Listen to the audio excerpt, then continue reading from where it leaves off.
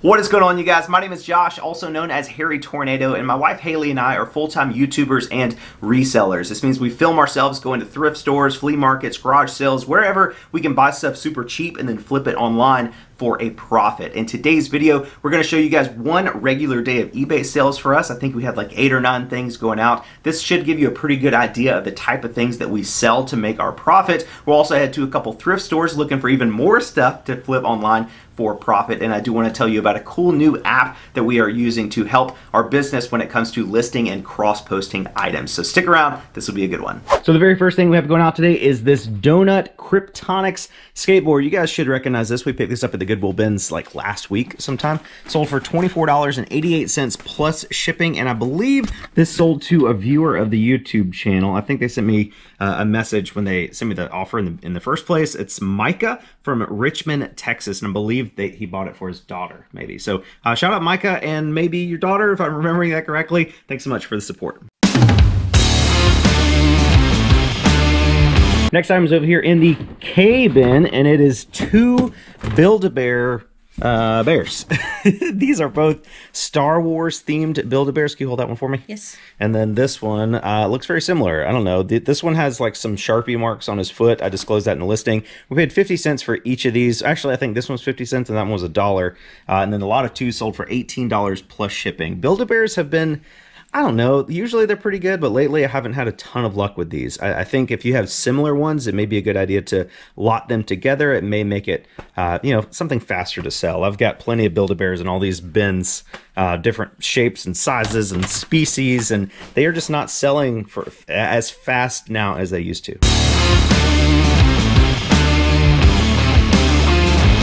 Next item is right here in the J bin, and it is this FootJoy golf pullover. Haley actually listed that the other day. If you can open it up so we can see what it looks like. We picked this up, I think, in Greenville, right? At one of the thrift stores in Greenville. It was probably like $4 or $5. What makes this super special is this Titleist patch on the sleeve right there. This is like a tour issue FootJoy Titleist combo men's sweatshirt. This is actually size small too, which makes it even more surprising that it sold for so much. This actually sold for $60 plus shipping, and it was only listed for like 2 days or so, so definitely a fast sale.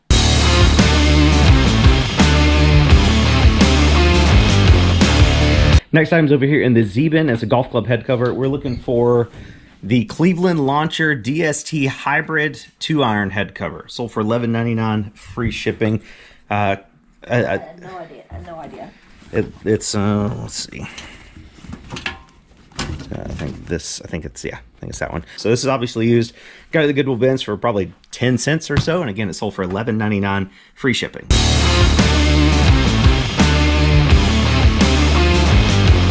Next item's down here in the V bin, and it's this is a pretty cool item, I think. This is a Shure microphone case. When we went to the Goodwill bins last week, I found this case and I found a charger, and I was really hoping we could find the actual microphone, because the microphone that this case is for is like a $400 microphone. But unfortunately, all we had were the case and the charger. So I listed the charger separately. I think that already sold for maybe like 15, 16 bucks or so plus shipping. And then we have the case and the manual here that sold for $32.99 plus shipping. So be sure to look out for this microphone in the wild if you're at a thrift store or something like that. Even empty cases can sell for good money.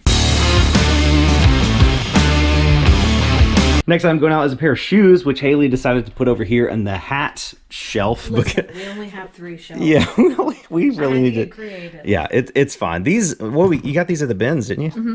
Yeah, so we've only had these for a couple days. Haley found these digging in a shoe bin, and they sold for $31 plus shipping. Pretty interesting pattern. It's like hieroglyphics or something. Really good condition. Probably paid like $2 for those.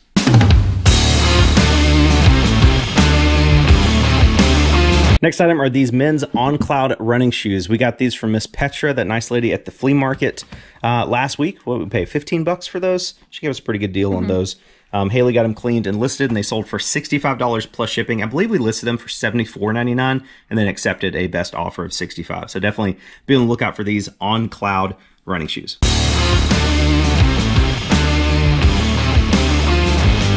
Next one is in the Y bin over here. It's 2 dough arms. I found a big like vintage mixer at Goodwill a couple months ago, and it had the mixer, it had 2 of these metal bowls like this, had 2 of these dough arms and 2 of the regular mixer arms, and I decided to part everything out. I think the whole setup was like $8 or $9 at Goodwill. We've already sold the other bowl. We've already sold we sold these today. These are the dough arm replacements. These sold for $32.99 free shipping. And we still have the other whisk arms that are listed for like 45 bucks. And then the actual blender itself, which is down there, the Sunbeam, I think. And that's listed for like 50 bucks or so. So definitely be on the lookout for vintage mixers. Usually it's best to part these out, in my personal opinion. You can do whatever you want, but we've had better luck parting them out than selling them all together in a bundle.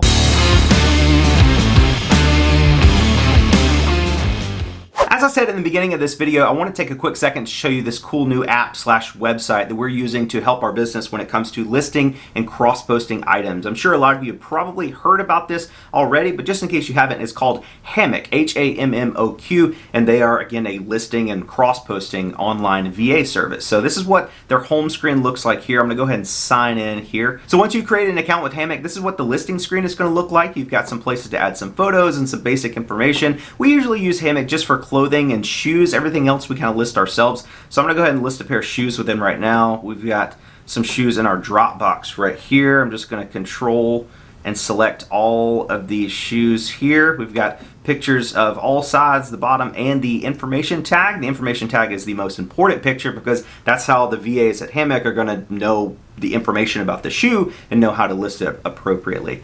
So once all the pictures get loaded, it'll be good to go. Condition is used. That's the only really thing I fill out over here. The brand, it's Saucony. It's in the pictures. The quantity is 1. I mean, you can choose the women department if you want, but again, most of this information I just leave blank because with shoes, all they need is that one picture right there of the information tag. You can put notes down here for the VA, so if you have like any blemishes on the shoe, like, hey, make sure you note something about that in the description. One common question I do get asked about Hammock is, do they actually list the item for you, or do they just draft it on eBay? And the answer is they just draft it. They don't actually make it live for you. So once they draft it, you will be able to go in and double check and make sure everything is how you like it. So the pictures are uploaded. We got used. Brand is in the pictures. We're good to go. It says list on eBay. Click submit. Bam.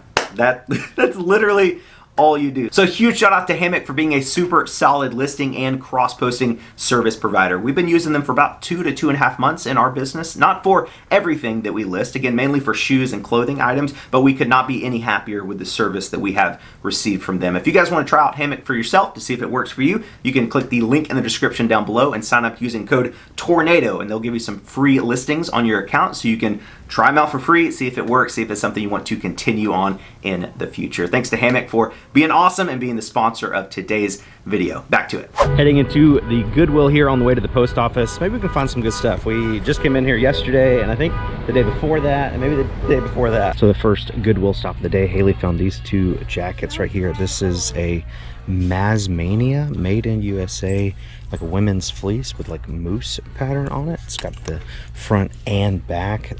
Fleeces are going to be $5.75 here, so I think this will be a good pickup for that. And then this one's also $5.75. It's a vintage Columbia jacket. It's made in Malaysia, not made in USA, but we know it's vintage because I found a receipt in the pocket where somebody bought a chicken sandwich and on November 20th, 1999. So it's at least 22 years old or something like that. It's got a Columbia spell on the thing. It's got a little bit of dog hair on it, but quick wash in the wash machine should take care of most of that. The zipper works, the zippers on the pockets work. 2 solid finds right here from Haley. Second Goodwill stop.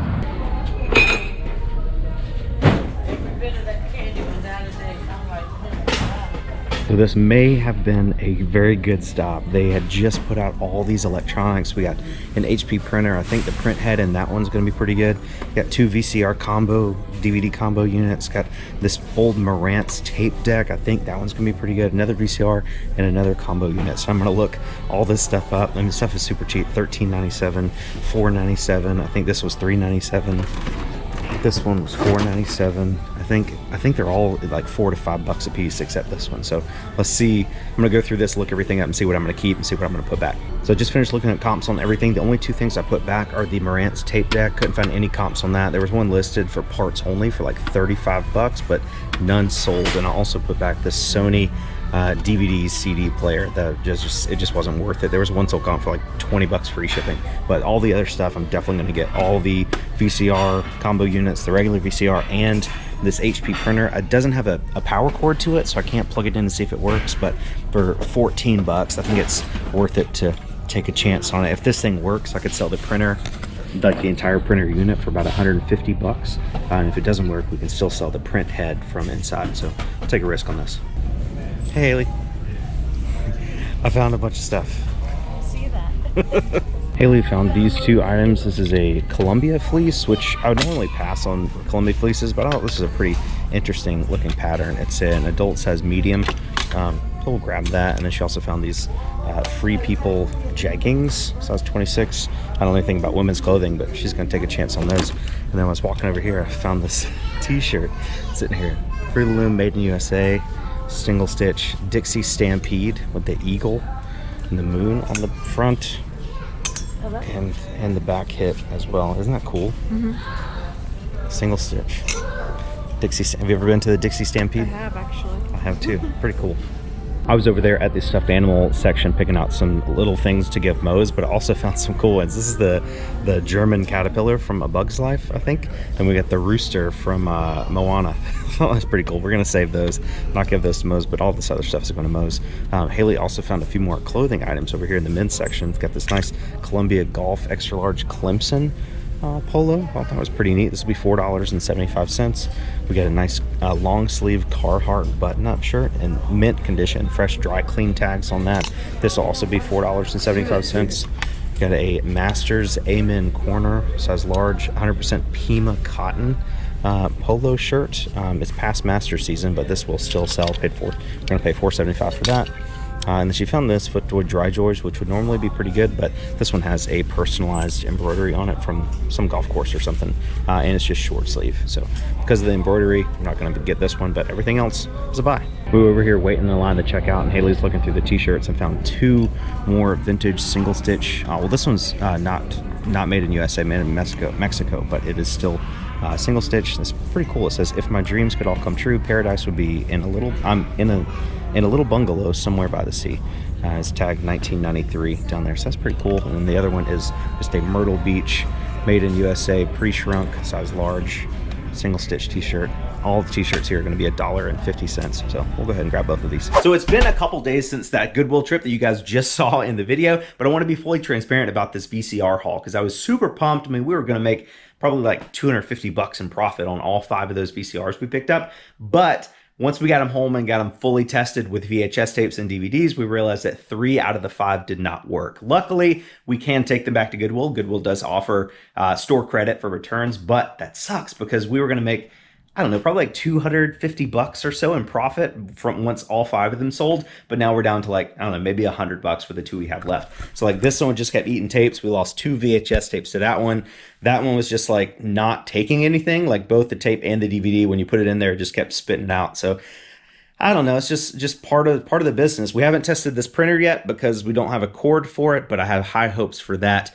But just full transparency, even though, you know, I don't want to show you guys all these hauls that you think are going to be really good and then not show you this part. They're like, hey, more than half of those things didn't work. That's just how it is sometimes, especially with thrift stores. But I also want to show you guys this solution that we found for our shoe shelf. Now, don't get mad at me. Let me explain. This is, we've decided to pre-box all of our shoes going out UPS priority mail. We've used these UPS priority boxes. I know some of you guys are going to be like, oh, you can't use those for storage. We're not using them for storage. We're pre-boxing shoes. So we have shoes on the shelf. Whenever the shoes sell, like these are the Saucony shoes we just listed using the Hammock app. If those sell, I just pull the box off and ship it out. We're not, and then we make a new box and replace it. So we're not using the boxes for non-priority mail use. We're just pre-boxing shoes. This has worked so far. This is the metal rack that we got like, I don't know, 2 videos ago or something, and it works perfectly because like 2 of these boxes fit on here like super snug. So this is 10 shoes here. Then we've got I don't know, like 30. We went through two boxes or two cases of these priority mailboxes. So I think there's 50 up here now. So like 3 to 4 rows fit on this shelf right there. This shelf down here, there's not enough space, so just one on those. And we can fit more once we get some brackets put under there and under here to get rid of these tubes. And then this top shelf is going to be super sturdy because it has all these boxes that are holding it up as well as these brackets. So we could probably stack, maybe another 4 high, 2 or 3 rows on top of there as well. So I think this is going to work. I think this is a solution. Again, this is not breaking any laws. You can call your mail carriers if you want. This is totally fine. You can pre-box items as long as you eventually ship them priority mail, which all of our shoes are shipped with priority mail. So what do you guys think? Is this the best solution, or do you have another option that would be better? Let me know. Drop a comment down below. I also want to quickly share this with you guys. I'm just so proud of the numbers that we've been able to hit on eBay lately. Since Haley's come on board full time, she's helped out so much in the reselling side of things, and honestly the YouTube side of things as well. I mean, YouTube's been going well. On eBay for the 90-day total, we finally hit $24,000, which I think the last time I was over this number before Haley joined me was like a year and a half ago. Like, it's been a long time. Up to 350 active listings, 639 sold.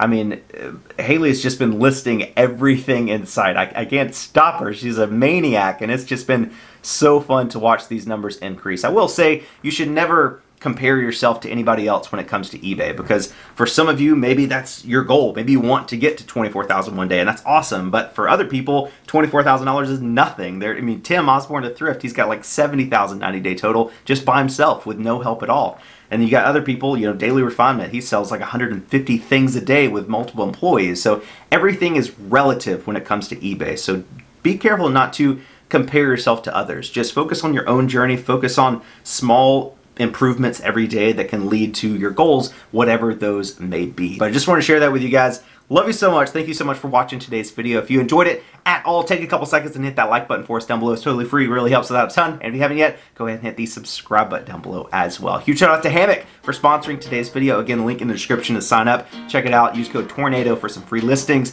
I think you guys will really enjoy that service. Again, thank you for watching. You're the best, and we'll catch you on the next one.